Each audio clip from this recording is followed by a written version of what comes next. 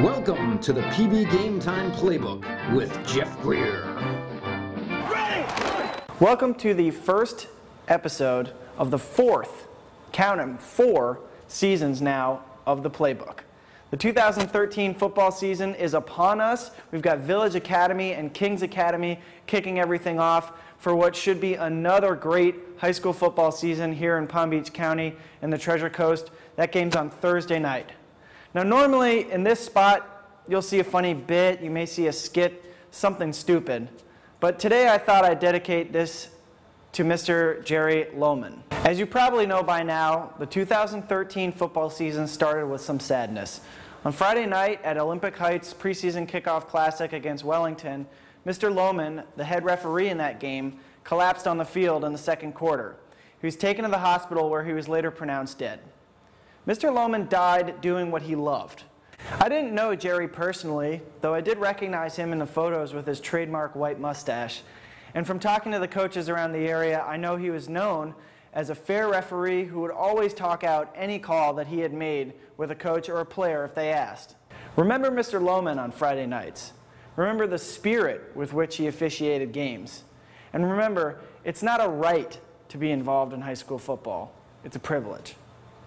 Speaking of privileges, there's no better way to start off the 2013 season, at least on Friday night, than with a good old-fashioned Dwyer Glade Central tilt out in Belle Glade.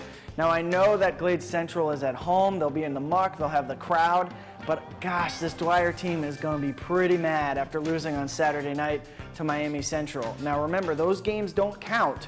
So both teams are 0-0 to start this thing, and I like Dwyer's size, especially in the trenches, to be the big difference in this one. I think they're equal in a lot of skill positions, but I'm going to take Dwyer here on the road, getting some revenge from last week's loss, and winning this one 28-21. That's not the only good game out west. We've got Palm Beach Central hosting Royal Palm Beach. That's a nice little rivalry game that's formed there. Palm Beach Central won last week, a little bit of a surprise upset. They beat nationally ranked Miami Northwestern 10-7. Royal Palm Beach, of course, pushed Fort Pierce Central in their kickoff classic. So this one's going to be a fun one. I think it'll be a defensive struggle, but I like Palm Beach Central because of the size that it has on its offensive line. I thought the defense really was impressive, and I'm thinking that Rudolph St. Germain is going to be a breakout star this fall for the Broncos. So I will take them at home 21-14.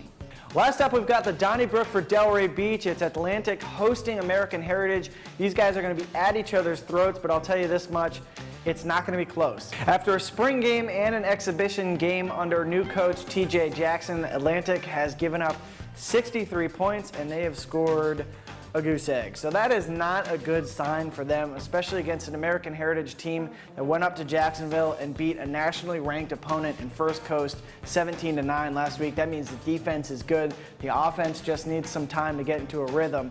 I think they'll find it here in the opener for 2013. So I'll take American Heritage on the road at Atlantic 35-zip. Remember, we've got that active Facebook page. You can search us on there at PB Game Time. We're always on Twitter. You can follow me at Jeff Greer, or just come to our website, pbgametime.com, for all your scores, updates, and other news. See you later, everybody. I'm back!